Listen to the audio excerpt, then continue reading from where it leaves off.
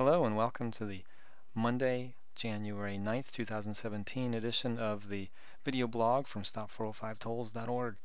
Today was the opening day of the 2017 legislative session, and with that they started the House Transportation Committee first meeting. In that meeting they had representatives from several organizations come and talk with them and give them kind of a state of each of their organizations, including the Washington State Patrol.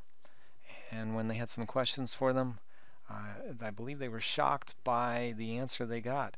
And it was regarding the tolls, and I think I'll just leave it for you to listen. Good afternoon. I feel like everybody's coming back from being on school vacation. I'd like to open up the meeting for Transportation Committee for January 9th, 2017. We're going to have a work session today and talk about Department of Transportation's attainment report. We're going to talk with the Department of Licensing and also the State Patrol. So before we get into that, I just thought we'd go around and introduce ourselves because we have a lot of new faces here, some new faces. So we're here to answer any questions that you may have during the course of today, or any time during session. We can meet with you individually or collectively. I make my staff at your beck and call. Any questions? I have a question. Yes, ma'am. That I was looking at the numbers around DUI arrests and driving while using handheld devices, etc. And I don't see anything on here about toll compliance. And I'm starting to hear from people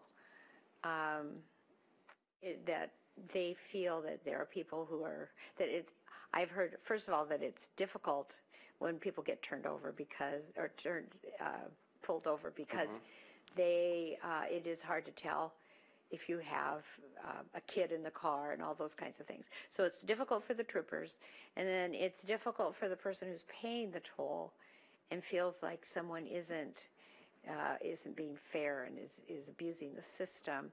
And I just wondered if you had any ideas about what it would take to kind of help the tolling work better. Well, you know, one of the things we can do is sit down with the Department of Transportation and their stakeholders to ascertain for them how are things going in their view, and what is it that we can do to assist them in making it work better.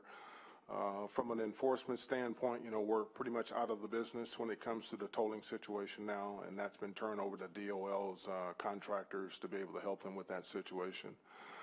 We're dealing a lot with them on the hot lanes as well as the HOV lanes, where we receive citizens' reports of violations. Plus the troopers are out there paying strict attention to that, particularly in areas where we have a historical base of information that tells us that we have a problem. But in terms of the tolling situations, we're not. That's what I was talking about. Yeah, we're not. Is the enforcement of, is there someone who's using the toll lanes, and is there a way for you to tell if there's someone who's using the toll lanes on the hot lanes without stopping them and seeing if they have a little? Well, the troopers have, you know, they can make limited visual observation as to whether or not they have the proper tolling permit device in their vehicle, be it hot lane or toll lanes or tolling situation when it comes to the bridge. But, you know, there's only so many of us out there. And there are a lot more violators than we have troopers present out there. So it's important that, you know, there's a system in place where like a 1-800 line where they can call in complaints to DOT, and then we'll in turn ensure that the letters are written to give them a warning and knowledge that we have information that has been shared with us that they've been violating in the lanes. And if they continue to do so, we'll take enforcement action against them.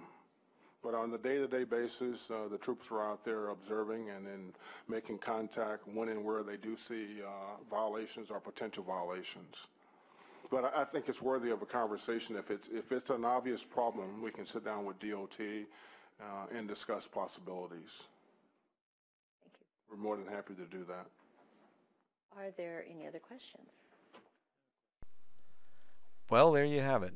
Just like Washington State Patrol Association President Jeff Merrill reported in an op-ed back in September of 2015, before the tolls were even in operation.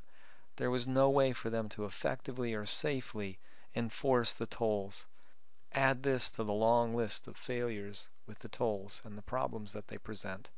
I hope you found this informative. Until next time, cheers!